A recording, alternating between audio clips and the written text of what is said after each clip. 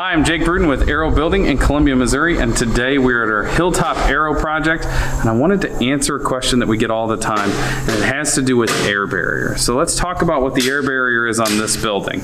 The product you're seeing right here is just standard zip sheathing. We are taping it to the foundation, or we are liquid flashing it to the foundation. We are detailing it in the panel. We're not worried about nail heads that are not overdriven. Obviously, if they're overdriven fasteners, we're replacing them with another fastener and patching that hole. But that gets us all the way up to the top plate.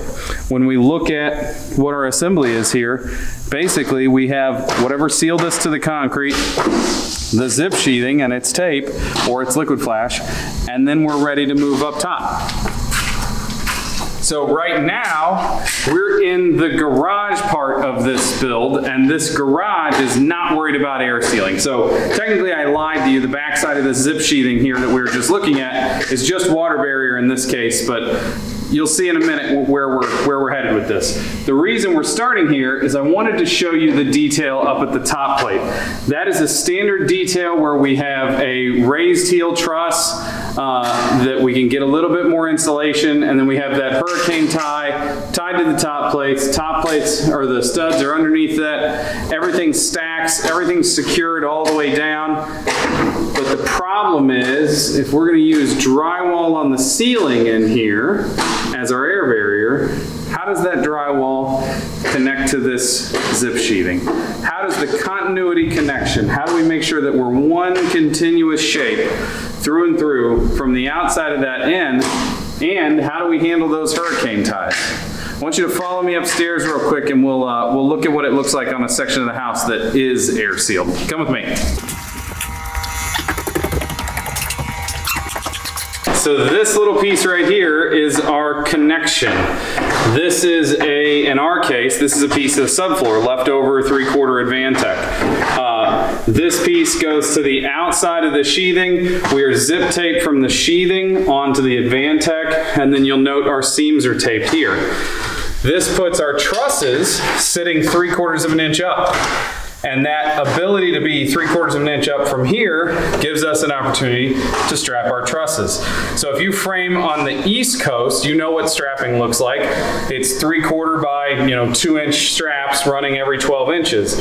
That gives better support to our drywall. It gives us the ability to flatten everything off, if there's any variation in our trusses. And this is our connection point to elevate to the same point that we have our strapping. So our air barrier is now from the foundation 2 floors to right here. At this point, we're transitioning to drywall as our air barrier. The drywall will mount here. The interesting thing about mounting to here, we also eliminate or reduce the amount of truss uplift that causes drywall cracking in this inside corner. But for us, we're going to run 2 beads of acoustical sealant along this length here, and then when the drywall gets screwed in place, that drywall is now sealed with those 2 beads of sealant to this Advantech that's taped and rolled and sealed to this zip sheathing on the outside. Now, if you paid attention a second ago when we were downstairs to those hurricane ties, we have another issue. So follow me once again. How do we make that hurricane tie connection if we've blocked off that spot? And the answer is a truss screw. And this truss screw, when paired with the new gun that we got from Fasten Master, I can now install those from the ground. The beauty of that is now I don't have to go up and down the ladder to make all those connections. Now I checked and we're able to use that screw in conjunction with the 3/4 Advantech because we did lengthen that. You need to check with your code officials because it depends on what wind zone you're in, because that's an uplift issue. But now we have the ability to fasten that from the ground. We don't have to have a ladder and a positive placement gun like we did downstairs. And here we now have that air barrier connection. So that's a super simple method to get to drywall on the ceiling. One of the other arguments that we get when we talk about this assembly is, well, what happens if that drywall cracks? And I'm going going to say it probably will crack, and it probably won't be enough to affect the air leakage numbers of a house that was already at passive house levels of standards of air leakage. So I think that this is a great system. I think that we're using zip sheathing that we were already using for water management, zip tape that we were already using for water management, drywall that we were already using for a ceiling, and all that we've done is we've added strapping and this Advantech.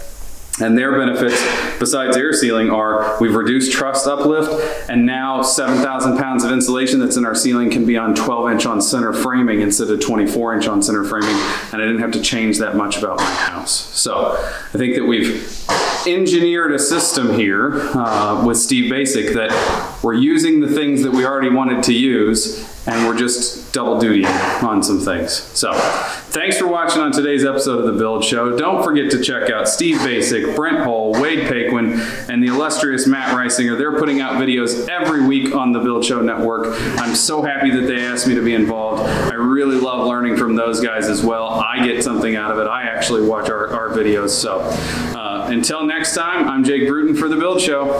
Thanks for watching.